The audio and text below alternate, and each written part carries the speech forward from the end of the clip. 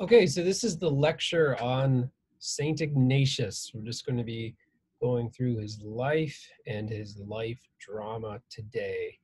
And again, this is just to help us begin to introduce ourselves to some of the elements from the Jesuit and Ignatian tradition that inform the life of this university, the goals, mission, and identity of this university. So this will be our first direct introduction to things Jesuit, and it's fitting that it should begin with St. Ignatius himself. So let's begin with prayer. In the name of the Father, and of the Son, and of the Holy Spirit. Amen. Come, Holy Spirit, fill our hearts with the fire of your love. Fill our minds with the light of your truth. Move us from where we are, change us from who we are, guide us to where you want us to be, and transform us into your likeness. Amen. In the name of the Father, and of the Son, and of the Holy Spirit. Amen. Okay, so I thought I would take a broader view to begin with and think about the difference that one life can make. So we're here at a Jesuit university that is informed and guided by the mission and witness of St. Ignatius and the community that he helps to found. And so it's not only that the world would be very different if there were no St. Ignatius, although that's true, but I think that's true for each and every human individual. But this university would be very different. And we who are here participating in the life and work of this university are here in part because there was a St. Ignatius. So we really wouldn't be here if it weren't for him and what he did and how he lived out his particular life. So the Society of Jesus was established in 1540, and the University of Scranton became a Jesuit university in 1942, taking it over from the Christian Brothers who ran the university before that. So we have some clear markings of St. Ignatius's influence here at the university. There is the statue pictured there in the upper right by the German sculptor Gerhard Baut. It was commissioned, I believe, in 1988 and arrived on campus. And the title of this sculpture is Metanoia, which of course means conversion or change of mind. And it depicts the moment where St. Ignatius strips himself of his armor and leaves his weapons at the altar of Our Lady at Montserrat. So he's holding out his sword to give it to Our Lady, to leave it there, not to stab himself, as some people think.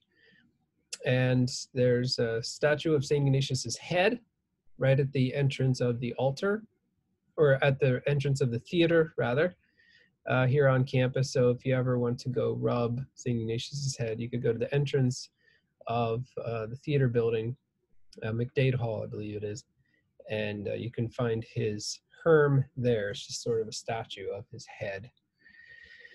Okay, so thinking along these lines, often people invoke a butterfly effect, where a butterfly flaps its wings and then this eventually leads to or contributes to something more dramatic down the line of causation, like a hurricane or something like that.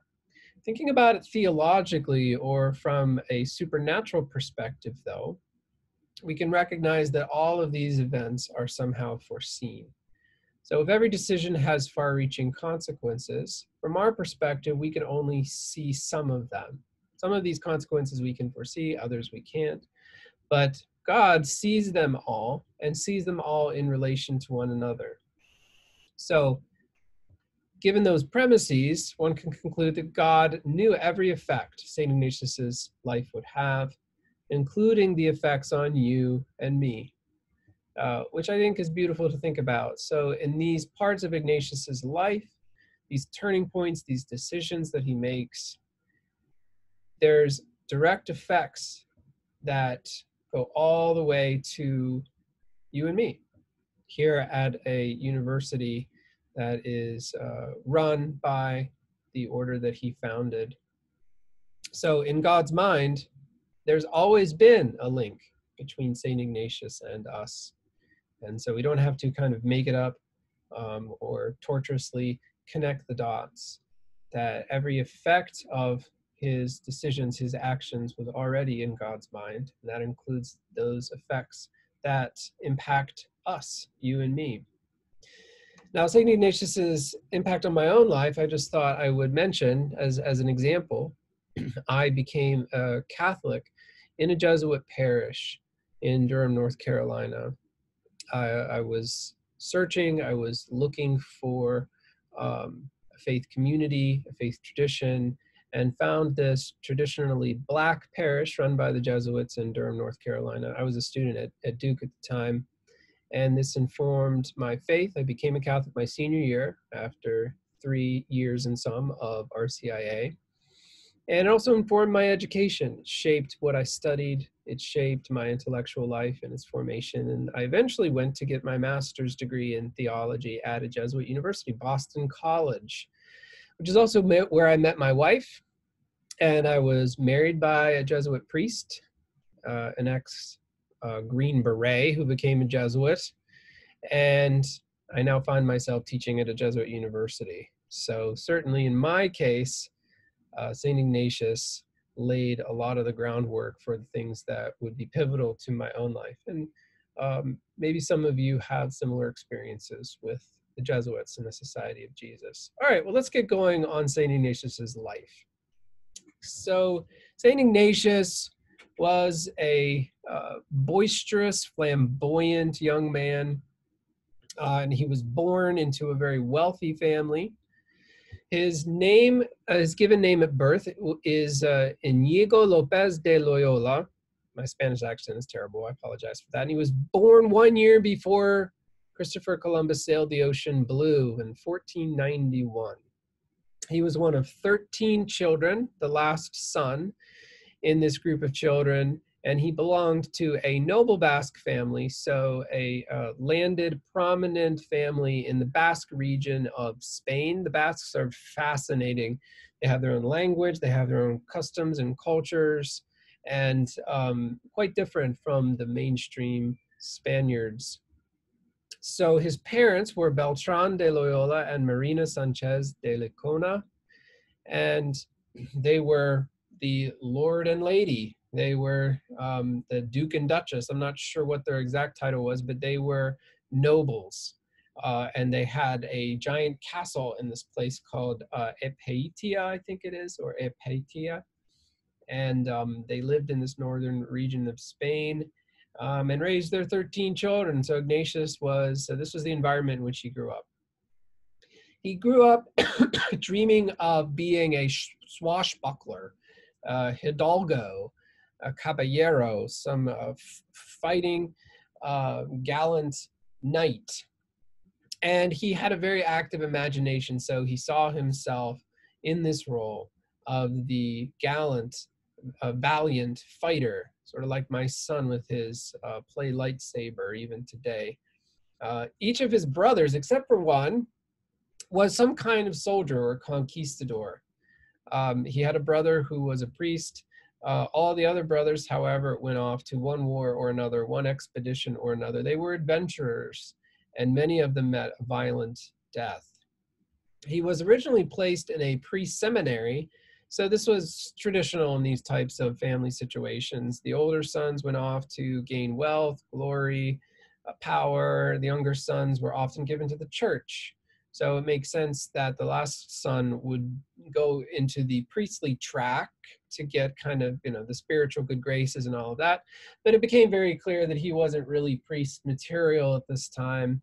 And so he was transferred to a kind of finishing school or an apprenticeship in a royal court. Royal courts at this time not only had the royalty themselves, they not only had servants, but they had lots of hangers-on. Lots of people surrounding the nobles and the royals to kind of solidify their power, to create connections, and to create a kind of community. So in these settings where people were rich, people were powerful, he became very obsessed with his own appearance, his own persona. He wore shoulder-length hair. He had elaborate facial hair, a mustache, and he rocked the standard fashionable garb for the time, a cuirass, a coat of mail, a slashed doublet, a elaborate hat. I mean, just think of like Inigo Montoya, but even more geared out and even maybe more flamboyant. He wore the tights of the day, these knee-high socks, the knee-high boots. He cut quite a image in these courts and took advantage of it in his relations with the ladies. He says he was fairly free in the love of women. So he was sort of immersed in this romantic world of the courtier, or you might even think of like the Three Musketeers. This was the sort of character that he was aiming to be. And he was also pugnacious. He had a quick temper and was quick to fight with others. He knew how to use a sword and other weapons. He says he delighted in the exercise of arms. One of the results of his fights was arrest and temporary incarceration. So as a side note here, he's one of the few saints that has a police record, which is kind of interesting. Father James Martin makes a note of that too. And again, he had these frequent flights of fancy, sometimes even delusion. He had this delusion about how he was going to win over this princess who eventually became Queen of Portugal. And so he just had these very outsized ambitions and dreams as a young man. So full of spirit, full of fight, known for his flair, his charm, his machismo, but also his courage, his loyalty, his fastidiousness. Everything about him was just so. And he made sure it was just so to fit in with his whole persona. All of this, though, comes to a crashing halt at the Battle of Pamplona in May 1521. So the background of this battle is that the Spanish seized this fortress that originally belonged to the French on this border region at the Pyrenees Mountains where Spain meets France. So it was kind of a little border skirmish. Several hundred French troops come to reclaim this fortress. It's held only by a handful of Spanish soldiers, but Inigo was one of them. And the battle lasted quite a long time. It says after 9 hours, a French cannonball, an artillery shell, exploded at Inigo's feet. And even with his armor, he was grievously wounded. It sounds like he was really lucky to survive, actually. So both his legs were wounded. So he was a casualty in this battle, but his right leg in particular was shattered. Not sure if it was a compound fracture or just multiple fracture, but his right leg was in really bad shape from this cannonball. But the thing that is shattered most of all is Inigo's self-image, his appearance, his ability to live out this persona that he has set out for himself. His leg heals badly. He fights with infection. Again, it seems like he's very lucky to survive recurrent, long-lasting fevers. And on top of that, his leg heals crookedly. His leg heals badly, so his right leg is misshapen. It's skewed. So they have to re-break the leg and reset it, all of this without anesthetic. And even when they manage to do that and get it relatively straight, the right leg ends up being shorter than the left one. And there's like a bulb or a bony prominence right under his right knee jutting out. And this does not look good with his tights. I mean, imagine if you're, wearing these tight leg coverings, it would almost accentuate this small deformity. And also he must have had trouble walking with one leg shorter than another. It would have been a limp. He couldn't strut around the way that he used to. So he takes some drastic measures to preserve his appearance. He tries to have his legs stretched. There was like a stretching machine, sounds like a torture machine. And he also has this bulb chiseled and shaved away. And he looks back on it as just sheer butchery, this effort to make his leg go back to normal. He looks back on it as a kind of martyrdom to his own pleasure. So after a while, after the fevers are gone and he's going to survive, he does all this extra stuff just to try to preserve his appearance. But you can imagine this was very traumatic to him, and he has to uh, convalesce for over a year. So he was laid up in his family's castle for at least a year.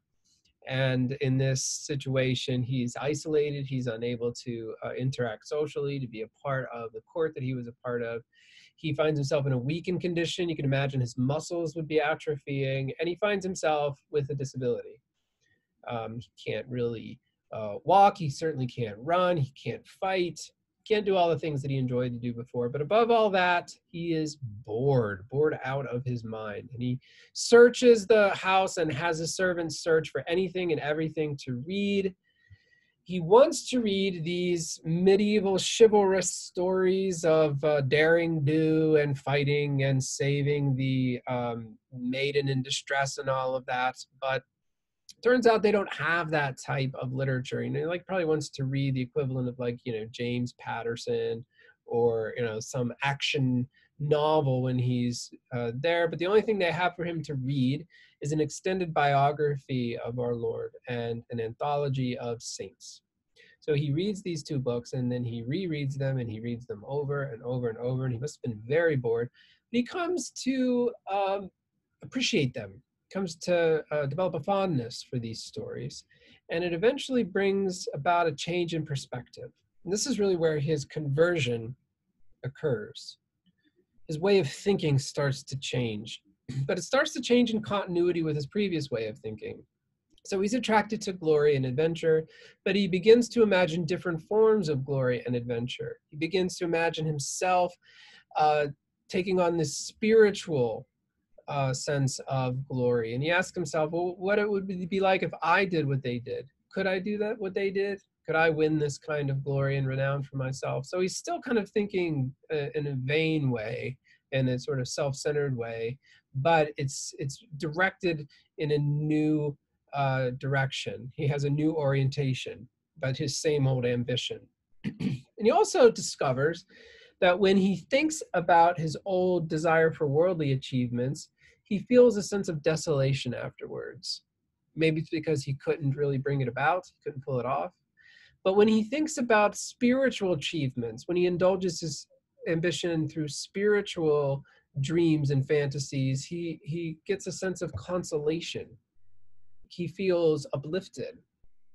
And so he develops this method of discernment from his experience being incapacitated for a year, that one should always follow what gives one consolation and be suspicious of that which leaves one in a state of desolation. Okay, so when he finally is able to move again and get out of the house, he begins a spiritual journey. And like everything he's done up to this point, he doesn't go halfway. Before, though, he has a vision of Our Lady while he is in his bed. He sees Our Lady with the infant Jesus, and he connects this both to his past life. He develops a deep loathing for his past life and sees the vanity that was there. And this vision also confirms his desire to go to Jerusalem, to the holy city, where Jesus died and rose again. He had this plan, he was hatching it in his mind, and this vision cements it. He's going to try to do it.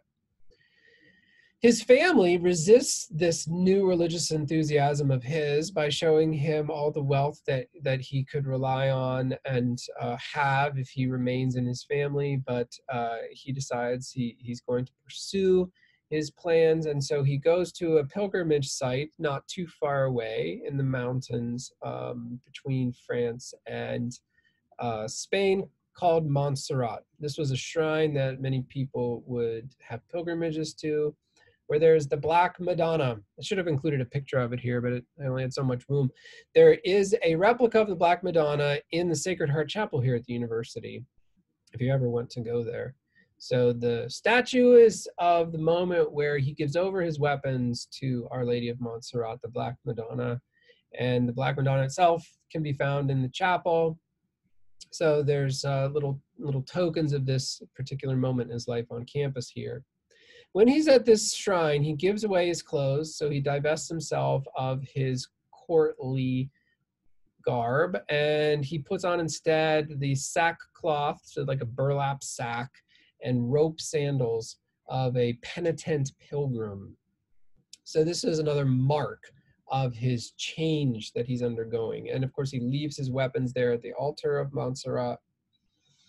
And then he makes his way to the port of Barcelona, where he hopes to get a ship to go to Jerusalem.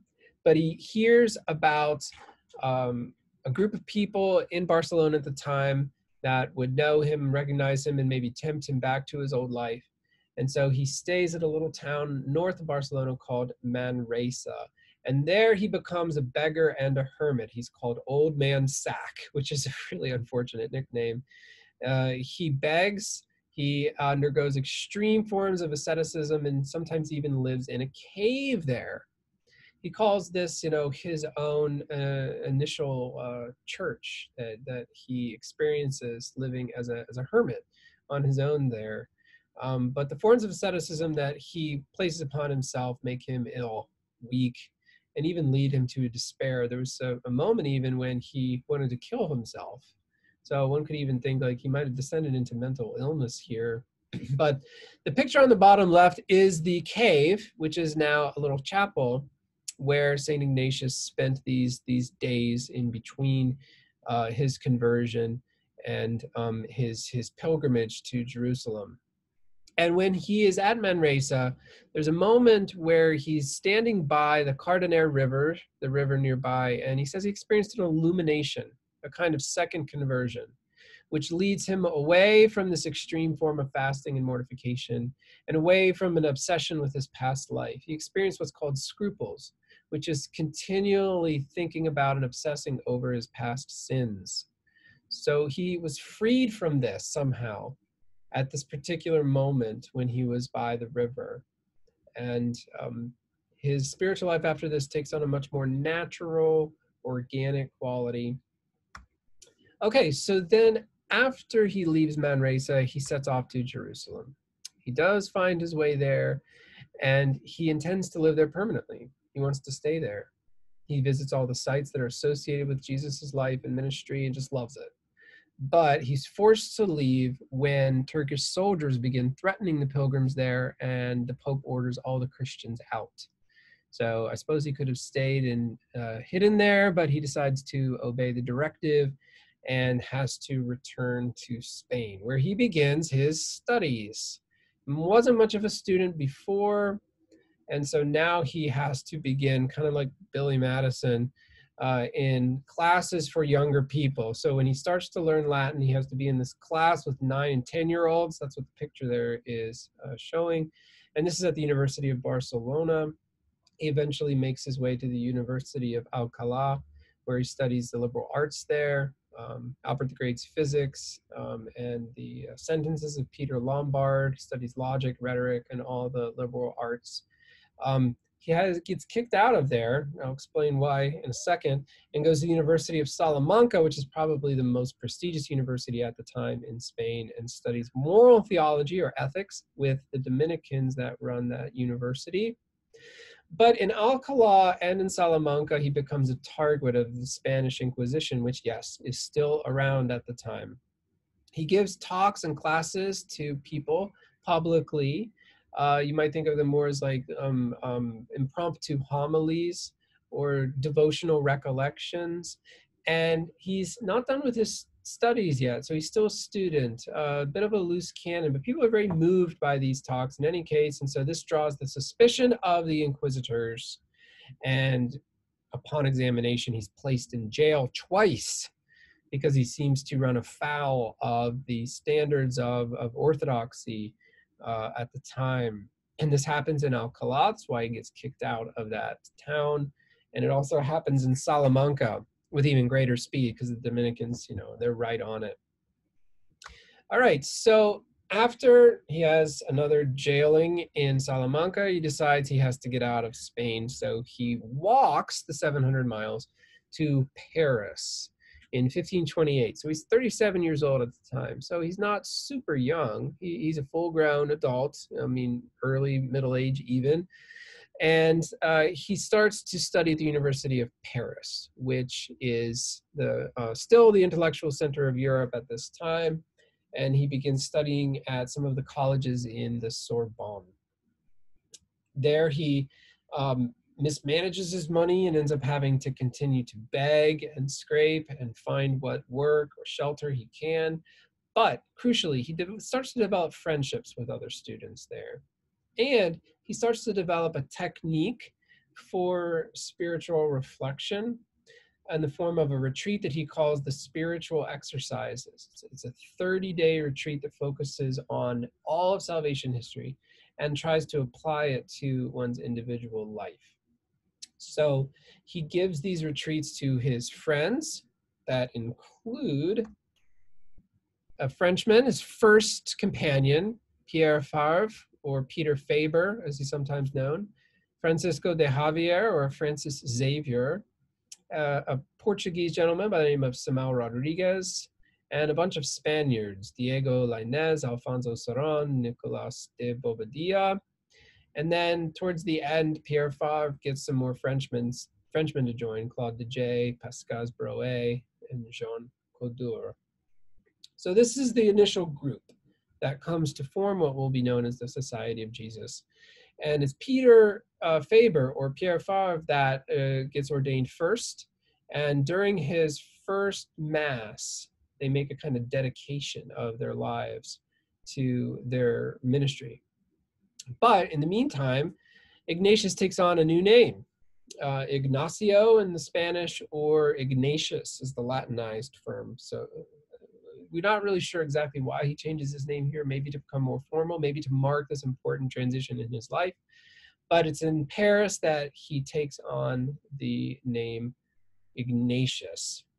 So at communion, during Peter Faber's first Mass, Ignatius and his friends dedicate themselves to a life of poverty and service, and they vow either to go to Jerusalem or to present themselves to the Pope for whatever service the Pope might ask of them. So these are their two long-term options.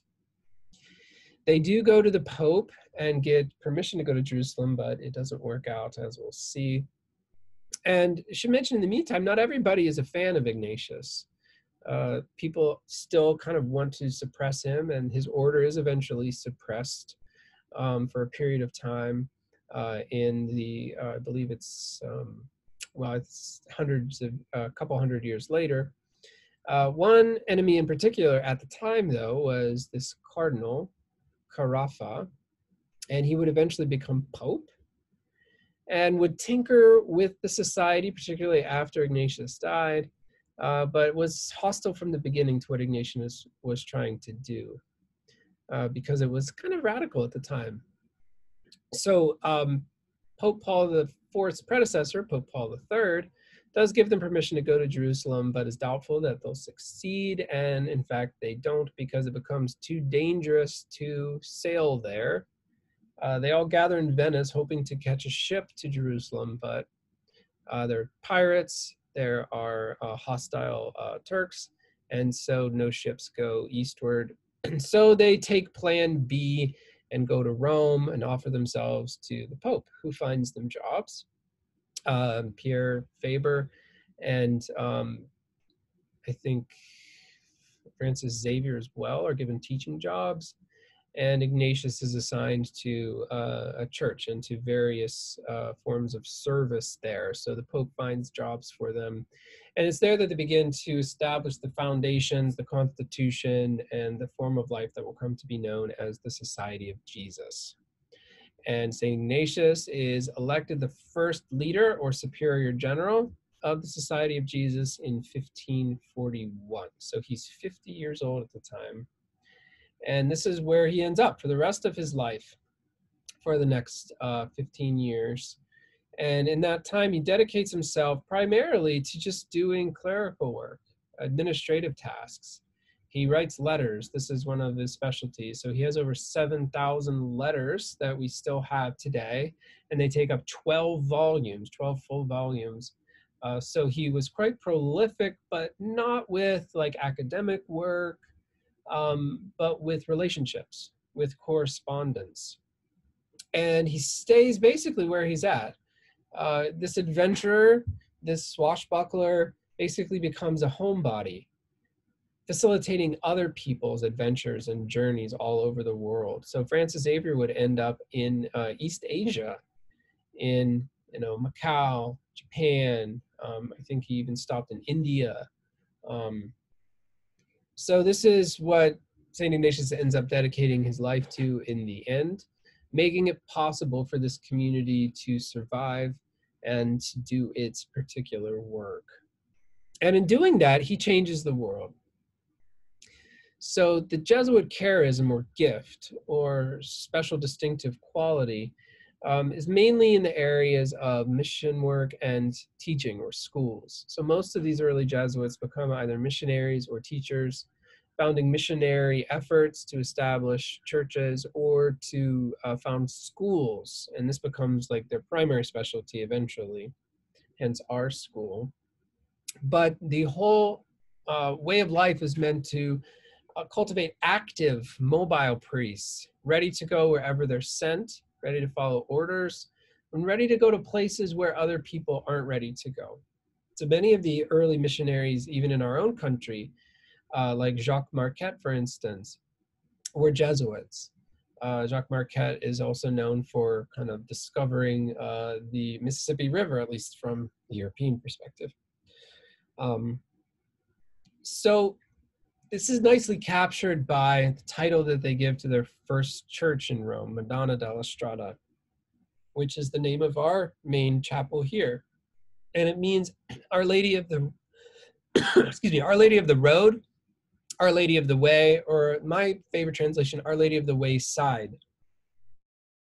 Because it not only emphasizes mobility and travel, but also marginality or liminality. You go not only continually from one place to another, but you go to the places that are marginalized, that are out of the way, that nobody else will go to. This really kind of captures the Jesuit charism. So St. Ignatius also becomes a prominent remote spiritual guide to people, and his spiritual guidance has a particular quality that will come to mark the order that he founds. He serves as a spiritual father through his letters mainly, so not directly, but through correspondence. And his advice was not always the same to people. It wasn't consistent. It was really tailored to each and every individual, which is where we now get this ideal of cura personalis, or care of the person, individualized care or engagement. And also this practical spiritual principle of the agere contra, the going against. So if Ignatius found somebody who was particularly lazy or lax, he would give them advice to buckle down, to gain motivation and to sort of increase their fervor. If you had somebody who was super scrupulous, he would tell them to back off, to not be so uptight. So his advice really was tailored to each and every individual's needs. The spiritual exercises continue to be a keystone of the order, not only for formation, but also for outreach. The spiritual exercises really lay down the whole theological, spiritual perspective of the Jesuit Ignatian spirituality. So Ignatius in his final days leads by example. He pushes himself to the very end, working harder than those who were surrounding him. He relinquished his obsession with extreme asceticism, but he still remained very disciplined and would often take on forms of fasting and other sacrifices that others didn't. But it took a toll on his health. So by 1556, his health, which was never good, begins to fail. And those assistants around him don't get priests and a papal blessing in time before he dies. And so he ends up dying alone in the night on January 31st, 1556. So there was no martyrdom, there was no fanfare. But nevertheless, his life was a powerful witness to the supremacy of spiritual power over wealth, over military force, over even external charisma. He changed the world primarily with his prayer, with his personal correspondence, with his care of each and every person that he interacted with. And that's how he gained his community, it's how he sustained his community, and it's how he set it in motion to where it is today. And his legacy continues all over the world, even here, but all the way to Rome, where we have our first and only Jesuit Pope, who is still, um, occupying the See of Peter today, and thousands of schools, universities, and the Jesuits are still very active and influential today, particularly at a place like this. So that's it for today. Thanks for listening, and I will see you guys in class where we'll talk about St. Ignatius a little bit more.